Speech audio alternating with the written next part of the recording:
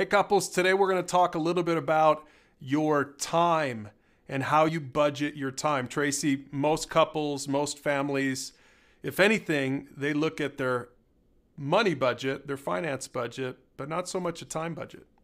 Yeah, and I think if you think about for a second, if you do a budget for your money, I don't know about other people, but we've been shocked over the years of how much money we've spent maybe on eating out. That, as you're doing it, it doesn't seem like that much, but when you start really tracking your money, you realize, oh my goodness, this is far above and beyond what we thought or what we would say we would want to spend on any one category.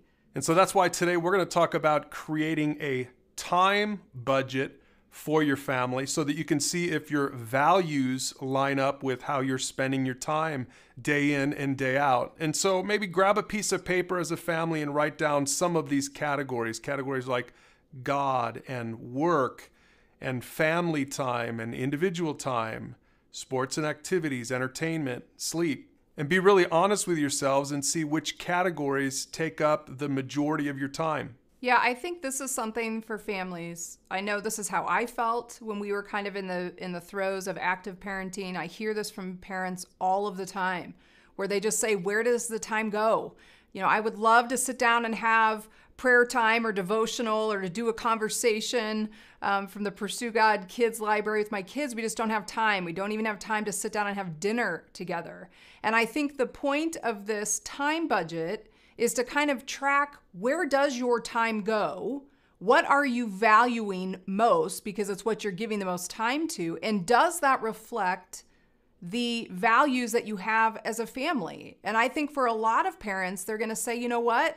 Kind of like money. I never realized how much time we spent on entertainment, let's say, where we're just sitting down and watching a movie or going to the movies together, but we're really not spending any time talking about God or spending time as a family. Yeah, take a look at this passage from Joshua 24. This is where Joshua, the leader of Israel, is talking to grandparents and parents and children about this kind of thing as they're entering into the promised land. He said, "So fear the Lord and serve him wholeheartedly. Put away forever the idols your ancestors worshipped. Serve the Lord alone. But if you refuse to serve the Lord, then choose today whom you will serve.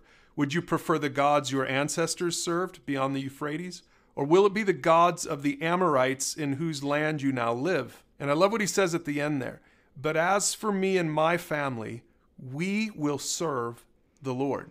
It's so insightful to me to see that this is really an age-old problem. Way back when the Israelites are coming into the promised land, they're still talking about what are their priorities going to be. And they'd seen some awesome miracles that God had done in their life, and they still were elevating idols and things of less importance above God. And so Joshua, even at the beginning of the book, had said, listen, when you're walking along the road, when you're going to bed, hang on the doorpost of your home, this idea of meditating on God's word and wanting to be obedient to him and to his way, and how here we are in 2021 still facing the same challenges as a family. What are our priorities? Where does God fall in line? Do we talk about him? Do we give him time and space?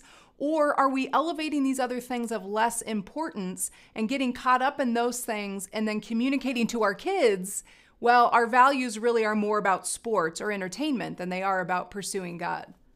So take a minute as a couple, as a family, and answer this question.